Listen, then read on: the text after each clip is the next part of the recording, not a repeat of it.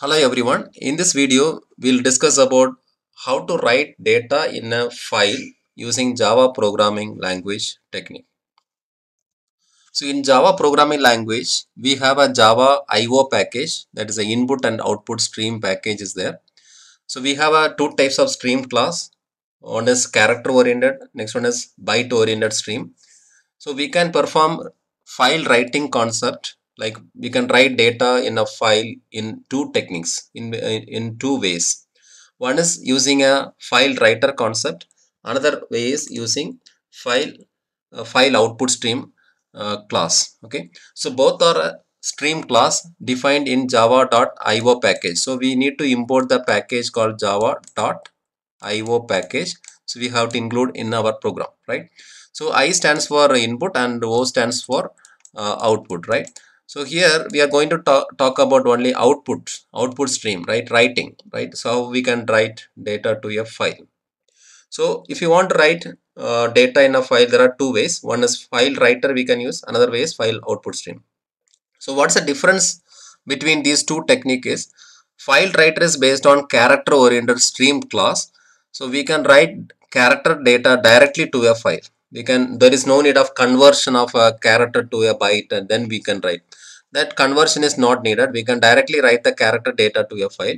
So we have a write method is there. You can use write method and you can pass the string data directly, and first this data is written to a buffer variable. So there is a internal buffer is used for writing for faster writing. So in internal, first the data will be written to the buffer, and the buffer size is 512 bytes, so 512 character by default. When the buffer gets filled only, the data will go to the file. It will go to file when it reach 512 byte characters. So that is a normal process of writing. So first the data will be written to the buffer. When it gets 512 character, the data will be moved to the file content. The buffer will be cleared, right? But I cannot wait for up to 512 character, right? So even if I write 5 character also, immediately I want to write the content to the file. Immediately I want to write the file content to the file. So there is a need for a flush function you have to call. So flush function, what it will do is, here I have given the notes, right? Flush method writes the data to the file immediately from buffer and clear the buffer. So that is the advantage of using flush method, right? So it won't wait for up to till 512 characters. So immediately the data will be written to the file, right? This thing we can apply. This we can up and we can achieve using another function also. There is a function called close method. So close method also will do the same process, but it will do one more extra process. It will close the stream.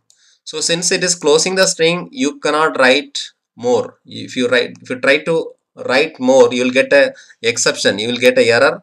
So once you close the stream, you cannot write more data. Okay, but flush function you can call many times. Even if you call flush function, you can write data. After calling flush function also, you can write data. Keep on, you can write the data, right? So that's the difference between close and flush method, right? So this is about first technique, file writer, to write character oriented data, right? Similarly, we can write data using file output stream, which is a byte oriented stream class. So here you have to write only byte data. Okay, so string data you cannot directly write, you have to convert the string data to bytes. Okay, so now look at the write method. You can see write method will take a byte array, so it will take a byte array as an input. So you have to give the data in a format of byte array variable, and same thing only here also buffer is used like here, and 512 byte only it will be writing, and after 512 only it will go to the file. So in order to speed up the process, we can call flush method or close method. Okay, so this is about how we can write data in a file using Java programming language. And now I'll show you one example program demonstration how to write data in a file using both file writer and file output stream. First I'll start with the file writer. So first we have to create a project in the Eclipse IDE. In the project, add a new class file for file demo 1. So create a project called file demo 1, in this program, I'll include this main function also. I'll include. So now the program is created like this. Right. So in this program, first we need to use the FileWriter class. Right. So I'm going to demonstrate the FileWriter class. So here in this FileWriter class, the FileWriter is basically is a predefined class written in. It is available inside a IO package. So first we need to import the java.io dot star you can use, or you can write FileWriter. Now here also, when you write data in a file, also there is a way, there is a chance of exception. So we need to use try catch block. You can write a general try catch block is enough, and you can able to display the error message if there is any error message, right? So now the basic setup is done. Now the next thing is I want to write the data, right? So in order to write the data, what I'm going to do is I'm going to select one location where I want to write the data. So I'll select this D drive test directory. Here I want to create a new file and I want to write data. I want to create a new file. See, look at this. I have a sample.txt file is there. This file is I'm not going to use. I'm going to create a new file. So in that new file only I'm going to write the data, right? So FileWriter has one more benefit is if the file is not available in that location, it will create a file. Okay. So let's see how to do that. First you have to create an object for FileWriter. Inside this object, you have to keep the location of the file d:/test directory.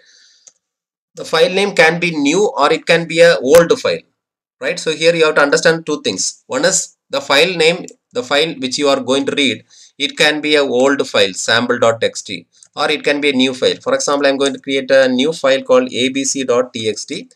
So this abc.txt is not available in this location, so it will create a file. Okay, it will create a new file. So let's see how to do that. Okay, now the file is created and it is FileWriter is created and it is linked to the location, right? Now we can start writing the data, right? So to write the data, you have to call fw.write. You can pass the string data directly. Okay, for example, I want to write welcome to file writing process. Okay, and fw dot will write another statement. Welcome to Java program. Okay, so now these two lines will be first it will be written to the buffer, and from buffer we have to flush it immediately. Okay, so we have to use flush method, or you can use close method also you can use. Okay, so after flush method we can ensure that the content will be written to the files, right? So here we can say that file writing done. Okay, completed. You can display the message. Okay, now look at this. I'm going to execute the program. So now if I execute the program, now look at this directory. Now currently there is no file is there. So you can when I execute the program, one new file will be created. Now this file writing is done, and look at the directory abc.txt is created automatically, and if I open the content, the file content is available. Now I'll just maximize it. Now look at this file content. The file content, see abc.txt file contain the content. Welcome to file writing and welcome to Java program, right? So this way we have to write the data in a file using FileWriter. Okay, so now look at this. When I'm writing, it won't keep a new line character.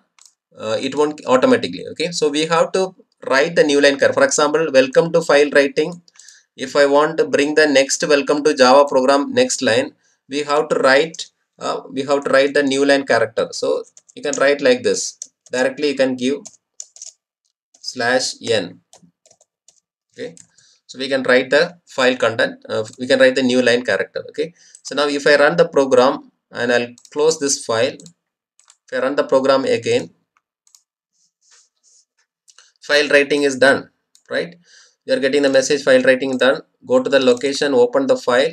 Now see the effect. It is actually changed, right? File writing in first line, second line only the next data is go to second line since we have written new line character. Okay, and one more thing you can notice that the old content is deleted, right? So when I'm writing, when I'm second time when I'm running, the old content of the file is deleted, right? So here you should understand that by default it is in overwriting mode. The by default file writing process is in overwriting mode.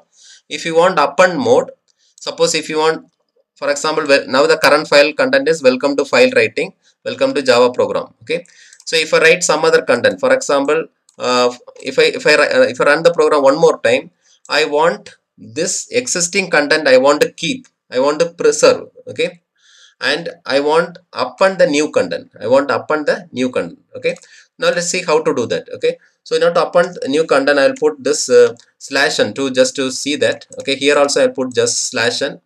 So I'll get welcome to file writing in next line, welcome to Java. Okay, so in order to append that, we have to open the file in append mode. Okay, so for that you have to use file writer, file name, and put comma and put true, one boolean flag called true.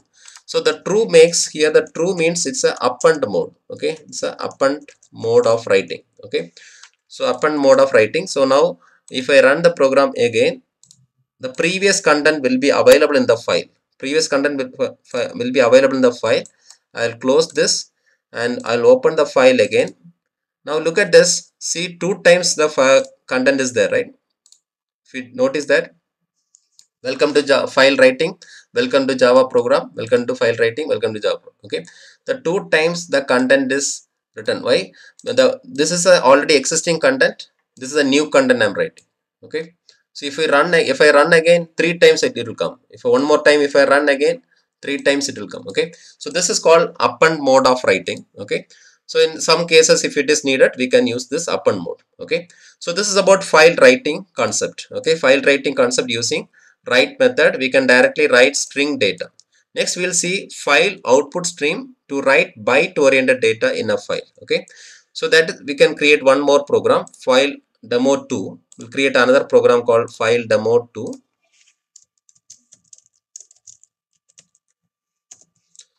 So include the main method.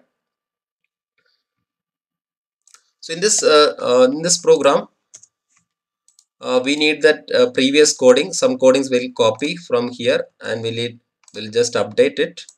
For example, the entire coding I'll copy and I'll remove the sum of the coding. Okay, so this coding and all I'll remove it. Okay, now look at this. Now let's see how we can use file output stream. File output stream for writing the data in a byte format to the file. Okay, here just remember the file writing method is, it will take byte data, it won't take string data. Okay, so first we need to create file output stream object. FOS is equal to new file output stream. Okay, so the difference is actually, instead of file reader you have to use file output stream. And remember one more thing is, you cannot write string data directly, you have to convert as a byte, right? So now here I'm going to give another file name. For example, to demonstrate, I have abc.txt, sample.txt, right? Now I'm going to give a vmax.txt, vmax.txt. Okay, so this file will be opened for writing. Now let's see how to write the data. Okay, how to write data. So for example, I want to write the data like this. This is the data. Okay, so now the data is actually welcome to file output stream. So this is the data I want to write. Okay, so now what you have to do is, first thing is you have to convert this data as a byte array. So create one byte array variable. Then how will you convert? In string handling, there is a function called get bytes. Take the string data, call the get bytes method. So this method will convert all the characters as a byte. Okay, then you have to call the FOS object. The FOS object is this one, right? So we have to call FOS dot write and pass the array, the complete array you have to pass. Then don't forget to call the flush function also. You have to call flush function, otherwise the data will be available in the intermediate buffer, it will not come to the file. So flush function you have to call, immediately the data will be coming to the file. Okay, right? So this is about actually how to write data in a file using file output stream class. Okay, the difference is you have to create a file output stream class, then convert the string to bytes by using this function, then you have to write. Okay, so now I'll execute this program. File writing is done. Now let's go to the location vmax. See that file name, we have created vmax.txt, right? So file name is created here. Now you can see welcome to file output stream, that content is there, right? One more time, if you want to add more data, like for example, here I have written welcome to file, right, output stream. Okay, I'm going to write one more data, welcome to Java. Okay, welcome to Java, I'll write. Okay, so now let's run this again. So file writing completed. I'll close this file because it is updated. Look at this, welcome to file output stream, welcome to Java also added to the file content. Okay, so if you want to bring this welcome to Java in the next line, you have to use /n. So you have to go there, where you have to go in the data, you have to put a /n. Okay, for example /n. Okay, so the /n uh, will make the next content in the next line. Okay, it will write a new line character. Okay, so when I run one more time, you can see the /n. So I'll close this file, open the file again. Look at this now, welcome to file output string, and that welcome to Java is coming in the next line. Okay, so this is about how to write data in a file output stream by converting a string data as a character byte oriented data, and we have to write, then we have to call flush function. Okay, so with this we have completed, and now we have discussed about file reader for file writer for writing a character oriented data like this, and flush function, calling flush function, writing new line character. Then in this program we had discussed about how to write data in a file using file output string, which is a byte oriented data. So since it is byte oriented data, we have to convert the string data as a byte format. Okay,